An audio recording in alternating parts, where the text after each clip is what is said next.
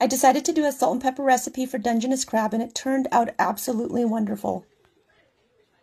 I used 3 pretty large-sized crab and started out by cleaning and cutting off the sharp pointy claws. Then cut them into pieces as shown in this clip. I use only 6 ingredients in this recipe: cornstarch, salt, black pepper, garlic, jalapenos, and scallions for added color. You will need enough cornstarch to completely coat the crab, then deep fry it in a pot with vegetable oil.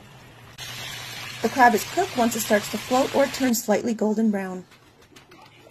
Now to put them all together will only take a few minutes to saute the garlic, jalapenos, and toss them all together, so you will need the rest of your ingredients close by. Now mix, stir, toss, or flip. Oh my gosh, I wish you could smell the garlic. It smells amazing. Lastly, top this with scallions and enjoy.